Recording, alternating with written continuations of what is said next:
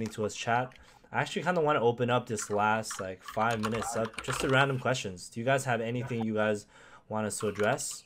I see Upz says your wrists cry every time you play. That was the one that I was responding to about stretching. You know, just make sure that you emotionally you take care of your wrists. You talk to your wrists. You support it with a social engagement. You know, no, we got over that. We got that question. But if you guys have any questions, post in chat. We'll start going through them. You know, because we have people here. We have people watching. In the meantime, you guys should, if you are coming to Genesis, we will have a booth there. You should definitely stop by. We will also answer questions in person. If you challenge Matt to a push-up contest, he'll probably accept. Yeah, I just did one. So I've been doing a lot of assessments recently for some teams, and it's how many push-ups you can you can perform in 2 minutes. You can pace it as quickly or as slowly as possible. And you know, I'm a little disappointed, but I was only able to get to 73, but someone else beat me. Someone else beat me. He got 80, and I was just like, I think my all-time record is 76, and it was because a patient really didn't want to he didn't want to do the balance program I had planned from that day. And he told me that if I could do more push-ups than he could, he would do whatever exercises I wanted that day. And if he could do more push-ups than me, he got to do whatever he wanted. I did 76 push-ups to win. Okay. All right. So we got a whole bunch of questions. Excellent. Okay. From Metroid, any thoughts on realistic expectations for sleep times when you got a busy schedule, school plus part-time jobs? Oh boy, can we talk about this one? What are the chances? I appreciate this segue because as it happens, we're actually starting a series on sleep that's going live on our site right after this. And both of us are busy and doing too many things. We did not plant Metroid, I swear.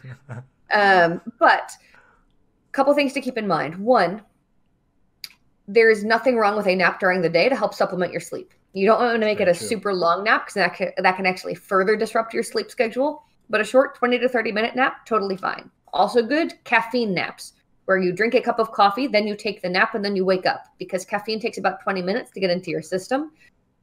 So by the time you've woken up, the caffeine's hitting your system, and you're getting the benefits of the sleep. But if you're going to bed right after drinking the cup of coffee, obviously you're not feeling the effects of caffeine because you've fallen asleep immediately, hopefully. If you're going to sleep at night and you know you've got limited time, sleeping in kind of increments of 90-ish minutes is going to help you feel less groggy. The reason for that is your sleep cycle. So all the way from light sleep down to deep sleep and back up again. That's about 90 to 120 minutes. Let me see what else. Your circadian rhythm in general refers to that whole awake and asleep cycle. There's points when you're at your best for performance, and they are in the afternoon/evening. If you're going to bed around 10 o'clock-ish, 11 o'clock-ish, midnight-ish, because that's when your body temperature is the highest. And as far as sleeping goes, towards the end of the day, as you're getting less exposure to light, ideally, that's when your body should be winding down for sleep. The reason that lack of light goes along with winding down for sleep is because light inhibits the production of melatonin, which is your sleep hormone. It's what tells your brain, okay, time to go to sleep now, we're crashing. If you've got bright light, like the one shining in my eyes right now, you're telling your brain, it's awake time, be awake, be awake, be awake, and no melatonin is produced. So if you're on your computer, on your phone, watching TV until right before you go to bed, you've been giving your brain all of these signals, I want to stay awake.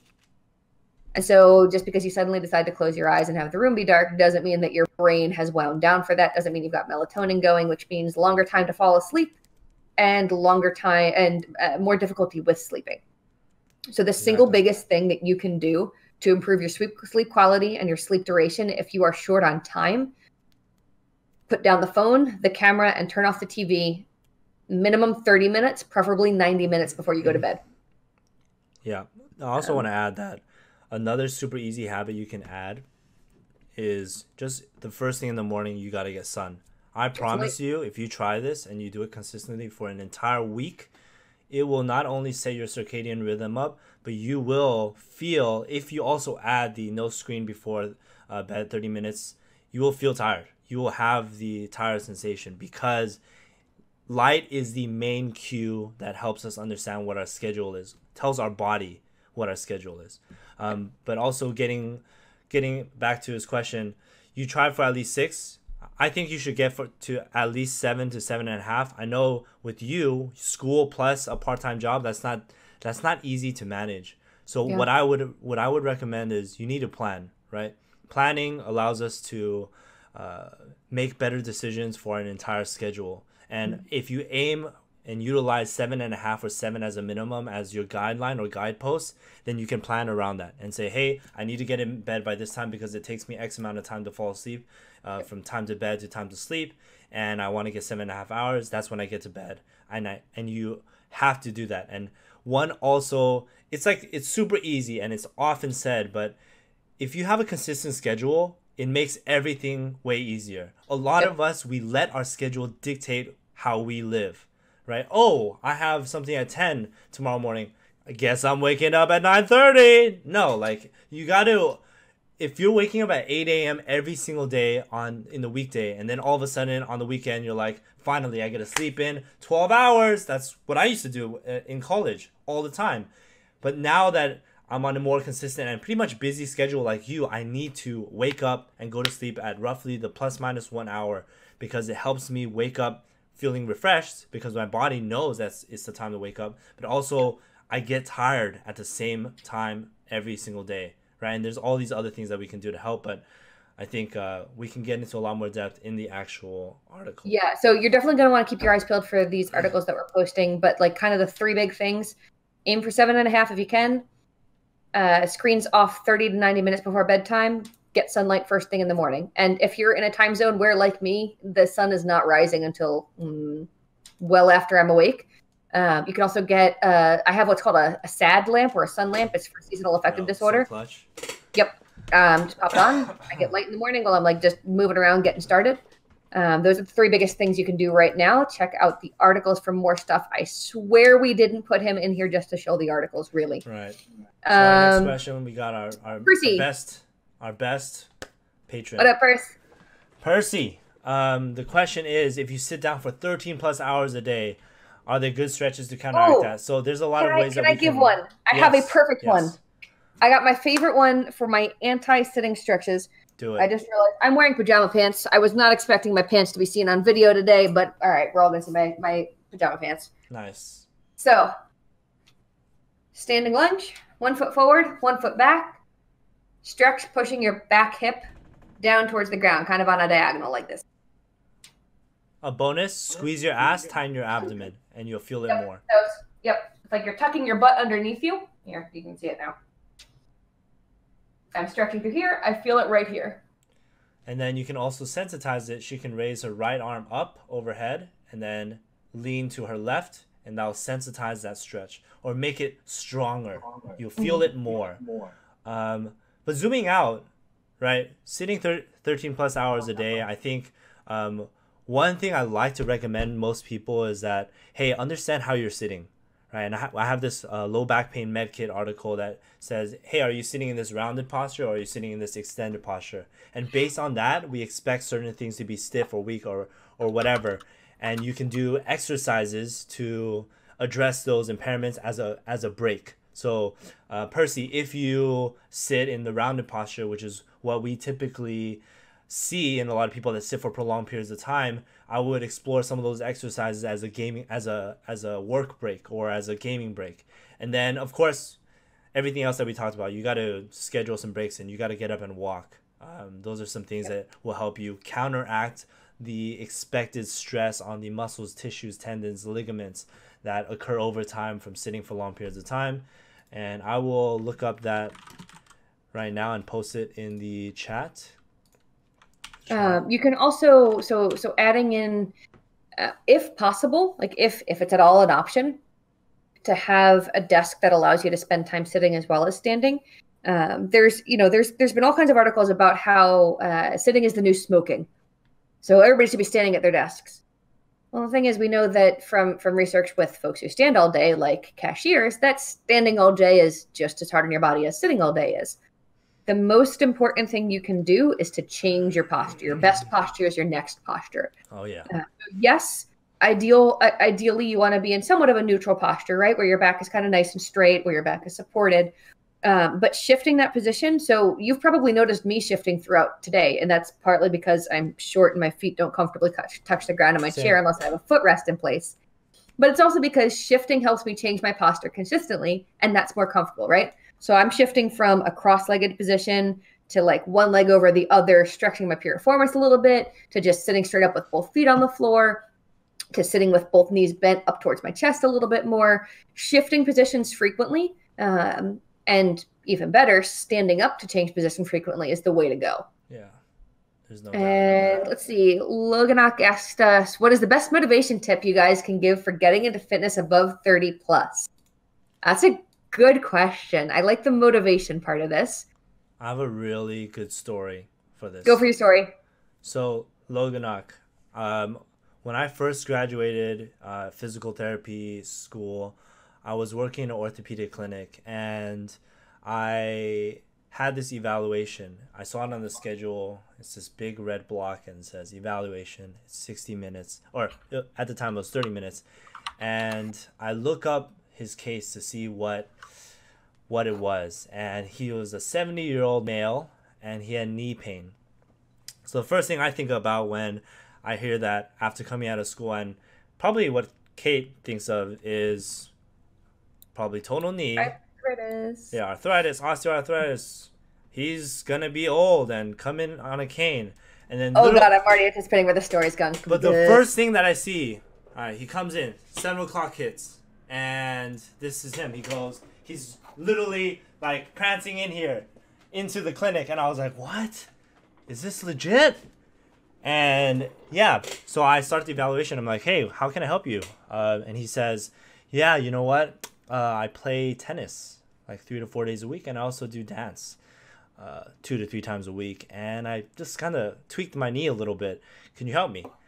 And that exact moment hit me so hard, because it told me and showed me that movement, literally a healthy and consistent schedule of exercise and movement, goes such a long way. And every single patient that I talked to that was osteoarthritis, 80 years old, they already had 2 knee replacements.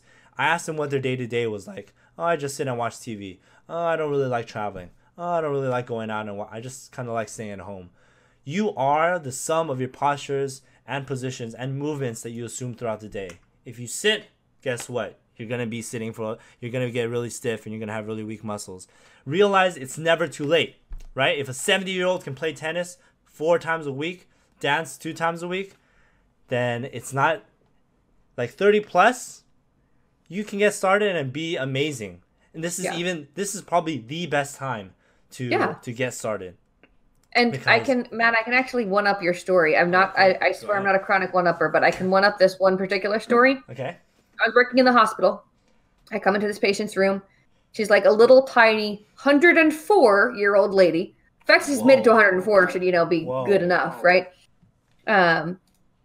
So we get up, we start walking. My job is to assess her and see if she's safe to go home. And she's walking decently well. Her balance is a little bit off, but she's been in bed on meds for, a couple of days. She had something going on with just like a chronic vestibular condition. But I'm asking her, what are your goals? Because I obviously want to be able to get you home, get you walking, get you up and down the stairs. But what kind of things do you want to get back to doing? And she's like, well, I want to know when I can go back to the YMCA. And I was like, damn, all right, this 104-year-old lady's legit. I was like, oh, what classes do you take there? And she's like, no, I teach the chair aerobics class. What? 104? 104. Where is this class? Arlington, Virginia. Get down here. Oh my God, I need to go. So what we're telling by these stories is that if you want to be the 104-year-old lady teaching chair aerobics and the 70-year-old playing tennis, or even just the 70 and or 104-year-old who isn't in massive amounts of pain and is comfortably able to do whatever things they want to do, now's a great time to start.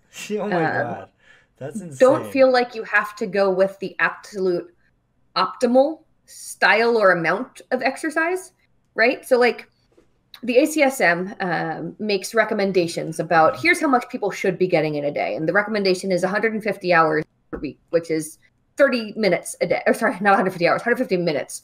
Just 30 minutes a day of exercise. Yeah. If you want to try and hit that goal, which is a good goal to hit, it doesn't even have to be 30-minute chunks of exercise. It could be 10 minutes in the morning and 10 minutes around lunchtime and 10 minutes in the evening. It could be like 3 10-minute walks. That would be a perfectly good way to get it. It doesn't have to be walks if walks bore you. Walks bore the crap out of me. I like rock climbing. Rock climbing's exciting. Yeah, I'm going to go rock climbing after this. Maybe you hate heights. Maybe you enjoy dancing. Maybe you enjoy yoga. Maybe you love pole dance classes. Like, fuck it. Whatever thing you want to do that will make you move, do that thing. I'm probably a really good pole dancer. I bet you'd be a great pole dancer, Matt. Probably really good. We should take a pole class together sometime and see about that. Okay. Actually, I totally regret saying that. I totally regret saying that. But the point is, don't let perfect be the enemy of good. Don't let this idea that I have to get 150 minutes and a certain amount of it has to be aerobics and a certain amount of it has to be resistance training. Doing something will always do you better than doing nothing. If you only walk for 5 minutes in a day, you are still doing better than walking not at all. Exactly. If you only lift, with 5-pound weights for your bicep curls, that is better than doing no bicep curls at all. Yep. So don't let yourself be kind of dragged down by if you miss a day, if something goes wrong, if you mess up. Keep moving forward. Yeah, I would do say, the next right thing. Exactly.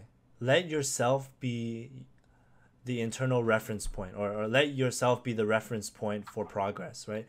A lot of the times we focus on what other people are doing or how much they exercise, because everyone realistically, they showcase the highlight of their lives, right? The highlight reel of their lives on Twitter, Instagram, whatever.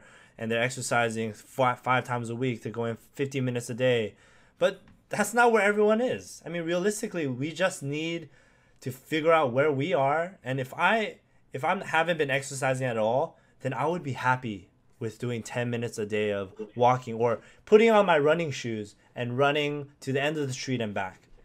It starts with tiny habits, and that helps create consistency. So remember that. It's not about jumping or diving in all the way to the deep end. Start at the shallow end. Make those consistent steps. Feel comfortable in the shallow end, and then when you're stronger, right, or when you have more confidence in the shallow end, or when you have more confidence to do the basic things that you've been doing with exercise, like running a little bit, then you can build it up over time. But be comfortable with just the small habit. That's honestly a little hack that helps build consistency. And once you build consistency too, there's kind of this really great virtuous cycle that happens. Willpower is not it's a finite resource, but you can build it up the same way that you build up your endurance and other capacities. So the more you continue to do the next right thing, the more you consistently do some kind of movement, the easier it becomes to do that kind of movement. And there's all kinds of, fun neurological and psychological benefits to exercise that, get you hooked on it and make you keep moving. But starting now from zero, knowing that doing the next right thing and doing it consistently will make it easier to do it consistently is really helpful to getting started. Yeah.